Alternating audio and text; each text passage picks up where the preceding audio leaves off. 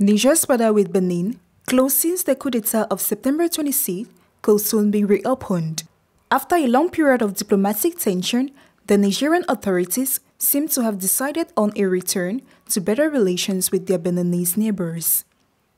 According to several sources, after several rounds of consultation, tension between the two countries are said to have ceased. After being closed to trade for almost 9 months, the Beninese and Niger authorities have agreed to resume the movement of goods across their common border.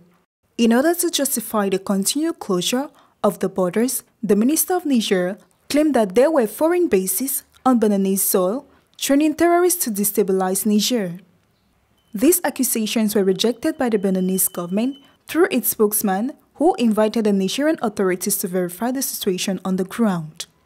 The spokesman also pointed out that Benin has several military camps designed to ensure national security and combat terrorism.